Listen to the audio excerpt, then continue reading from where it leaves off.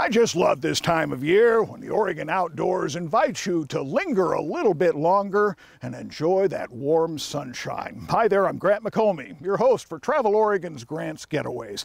And this week, we visit a small Oregon community that has decided the great outdoors is a perfect place for you to visit and also enjoy something very special. Come on along. We're going to Elkton, Oregon, where they've decided what's good for butterflies is good for you. The traffic on State Highway 38 speeds by at an ear-shattering rate near Elkton, Oregon in Douglas County. But step inside the town's Community Education Center and be amazed. I think that every one of us has a memory of watching a butterfly dance through the sky. And that sense of awe and how still people get when they're having that kind of direct engagement, it's obvious that the butterflies are touching something in every single person. Nature reigns supreme inside the butterfly flight room at the 30-acre Education Center, where monarch and painted lady butterflies seem to pose or preen, and you are held spellbound watching a monarch come to life. So when they come out, their wings are crinkled and their abdomen is fairly large, and their abdomen holds the fluid that they're going to pump their wings with, and then they hang out and they kind of just turn and dry themselves. Grace Whitley is a sophomore at Elkton High School. She can tell you much about butterflies. Like 17 other local students, she works at the center, following a passion to teach visitors about butterfly life.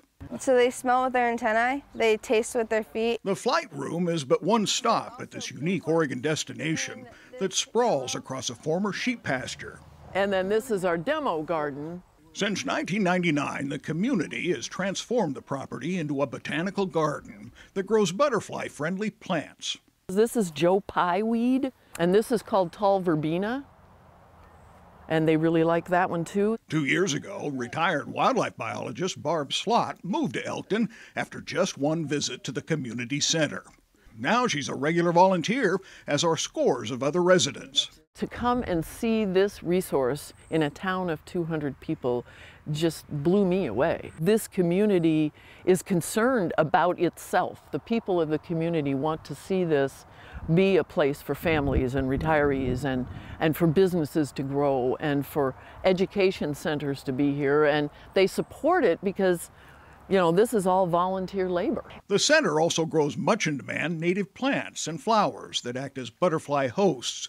The center was recently awarded a grant from the Travel Oregon Forever Fund so they can grow and sell more butterfly plants and offer more classes to more visitors. It's extremely helpful to have a source of funding that says, we'll front you the money first while you get your legs under you, and then let it be self-sustaining over time. It's a remarkable example built around a simple premise. A small town can do great big things.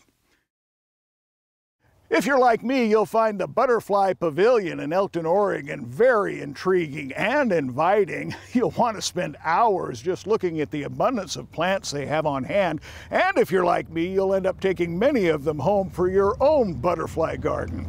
We have all the details, the directions, the contact information, so you can plan a visit right here on the Travel Oregon website. So until next week, get out here, explore Oregon's great outdoors, let Travel Oregon be your guide. For Travel Oregon, I'm Grant McComey.